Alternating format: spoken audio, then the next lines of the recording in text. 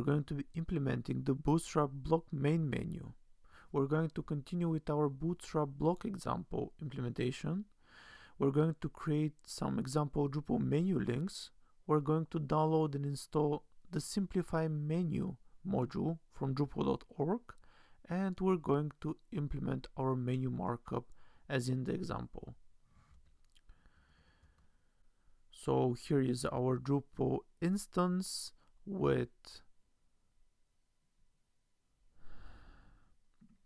In this video, we're going to be implementing the Bootstrap Blog main menu.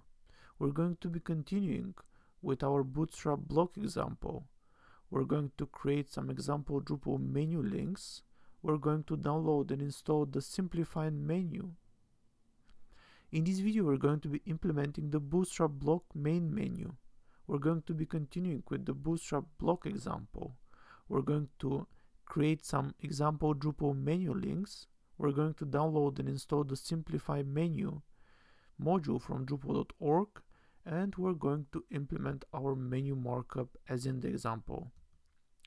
So here is our Drupal instance with some part of the Bootstrap Blog example template. Here the header is already implemented and the main wrapper, and we're going to be continuing with the main menu. So for that, we're going to first go ahead and create some menu links.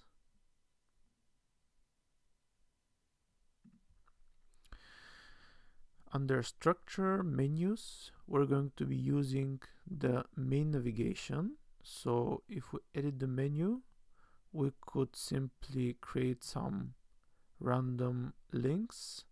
Let's go ahead and remove this one.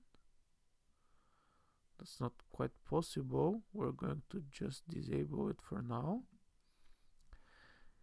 And also we're going to create, let's say, 2 more menu links. Like we're going to call one shells,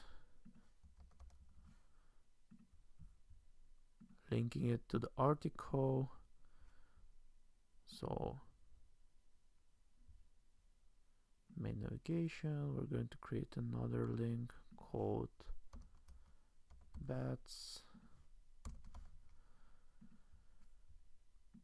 linking it to the article, and we're going to create a last one which is going to be called bears, and link it to the article. Let's order them a bit. So the home could be at the very beginning, and that's perfectly fine for now. So let's go ahead and save it. And for displaying the main menu, we're going to be using the Simplify menu module from Drupal.org. In order to download it, we're going to again use the composer. So we're going to jump to the terminal and simply go to the folder with the composer JSON and run composer require Drupal / and the module name. This would quickly download the module, and then we're going to be able to activate it and start using it.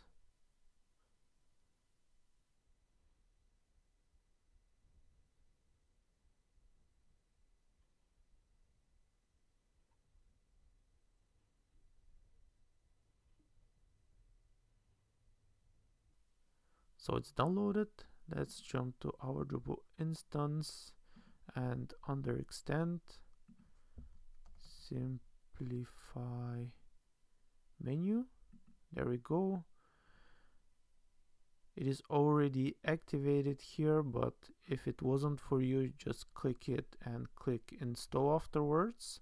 So we already have the module. The next thing we want to do is we want to use exactly the same markup as here, and we're going to use this logic that we see here. So let's just simply copy it. There is already another video for the simplify menu module, and we're basically doing here exactly the same. So we are going to jump to our Drupal instance code base, and we're going to be going to the themes custom, the name of our theme, and in this case we're going to be rendering it simply in the page HTML twig. So as we see here, it's right after the header, so we're going here right after the header, and we're pasting here the example, and we're going to change some things, I guess. So we go to structure, menu, and we're going to check for the main navigation. The machine name is main, so it's exactly as in the example here. It just says simplify menu gets the main menu links inside of items, and then we're just for eaching the items and rendering them. So we already have the menu links here. We're going to simply paste the wrappers here. There we go. Pasting the wrappers. This should be just with one indent. Then the nav is good enough, like this, and we simply have to close the div here. And actually we don't want allies, we simply have a's here, and we have special class. So there we go, this is the class. So we simply push this like so, and we remove the allies, and that should be it, because it's a simple a tag with class, and yeah, that's pretty much it. So let's go ahead and save it, and let's go back to our Drupal instance and simply clear the cache. This should basically render our main menu. There we go. We see now our main menu. It looks pretty much like here. I think that if they were less, they were going to be centered like so. So I guess this is the way it should look like.